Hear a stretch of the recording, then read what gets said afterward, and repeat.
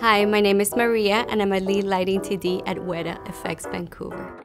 How I got into the VFX industry was really because of my fear of watching certain type of films. Sometimes we were doing like sleepovers at friends' houses and I had to call my mom like, "Mom, can you come pick me up? They're watching scary movies." So I thought that if I learned the magic that goes behind the making of this type of movies, I was gonna be able to watch more movies and also learn to appreciate the art of this craft.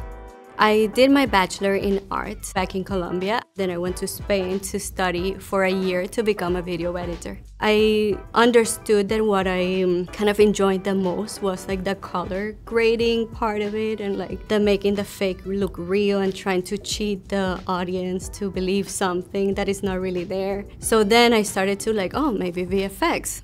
It sounded like Vancouver was the place to be to go after that visual effects career. So I enrolled here at Van Art. They offered a visual effects one-year course. What I enjoyed the most and what came natural for me was lighting. I decided like, okay, I'll do my demo reel in lighting and I'll go towards that in my career. And rest is history.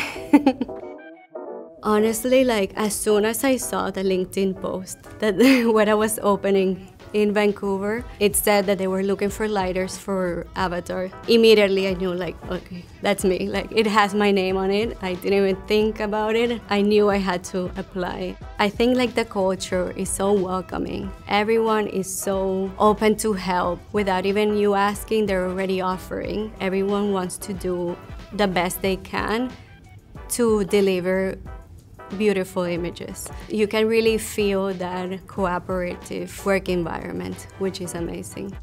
The best advice I was given in my career was believe in yourself. Don't wait for other people to acknowledge that you're doing a good job. At the end of the day, you know it in your gut if you are or not performing well. So be kind to yourself and I know that you got this. Do you mind me asking you what you miss about Colombia? I miss the food.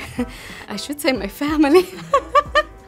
But yeah, I do miss my family, but yeah, the food is like the top. There's this seasoning that you can't get here.